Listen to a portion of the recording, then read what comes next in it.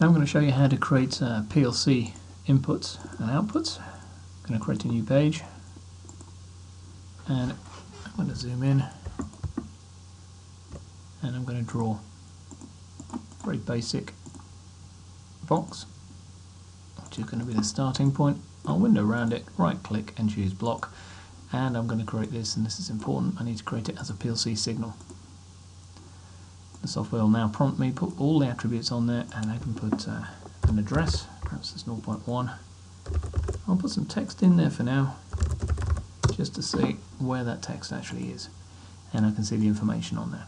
Now it's facing the wrong way, so what I'm going to do is right click and explode, and I'm going to use edit text, and I'm going to rotate this or put this as being left justified instead of right justified. So a very quick change.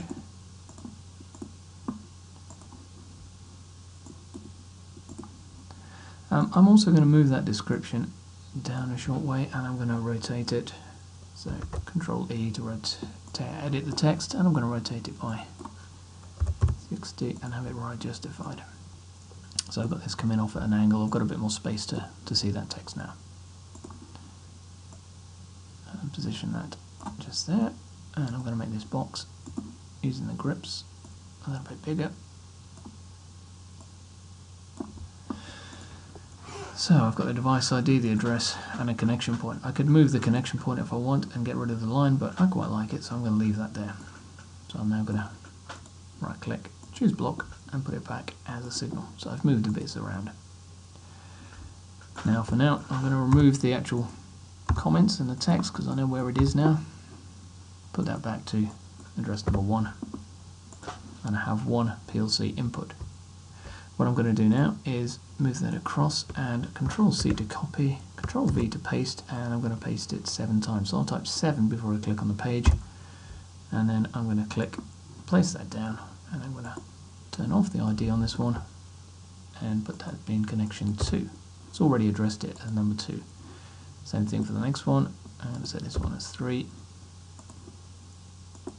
Turn off that one, in fact, set that as 4.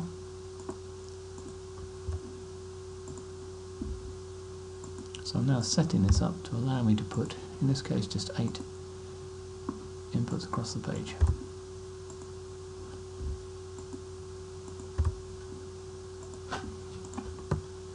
So fairly straightforward.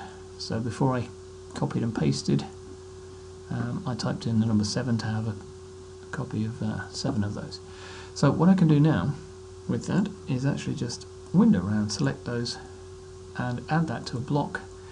Now in this case I'm just going to add it to a macro group so that they are now grouped together, and if I was to copy Control C and Control V, so imagine I had a new one, I placed it down, I could then type in the new ID, type in the first address and say that's 2.0, and then click on OK, and I can see that the software is then automatically numbering that across, and for each of these I can put in a description and a comment. Double clicking on each one, although it's part of a group, allows me to do that.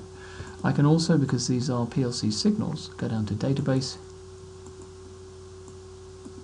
and go to Editor PLC I, and I can see a list of those addresses and information in there. If I had some more space, I could also edit that information directly from the Database Editor. So these functions are available in the standard to the advanced versions. The automatic numbering is happening because when I right click on circuit diagrams and choose properties, I set PLC numbering instead of free to be, in this case, decimal.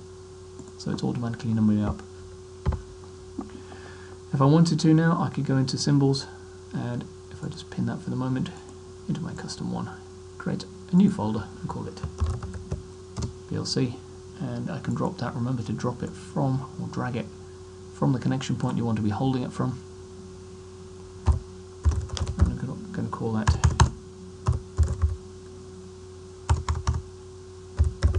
eight inputs.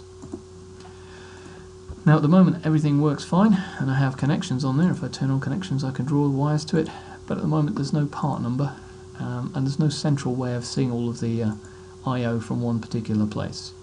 So what we could do at that point is create a PLC Main symbol. It's not essential, but if you want the part number to appear in the bill of materials, you'll have to create something like this, which if I just go down to IC 617, if I go down to PLC, then I can see lots of reference signals. In fact, sorry, there is a completely separate group for PLC, that's the one I was looking for. Digital inputs, and I can choose a reference card. In this case it's got 8 inputs. Let me create a new page for that one. Place that on there. And I can see that when I double click on that, it's made up of 8 PLC signal symbols, and I can see all of the connections and addresses down there for that. If I was to go back to my new symbol, place that in, if I call it K6, I can now search and pick up one of the addresses, and that information is now referencing with the information on the main reference card. So that's the correct way of doing it, but you can just use the input symbols if you want to.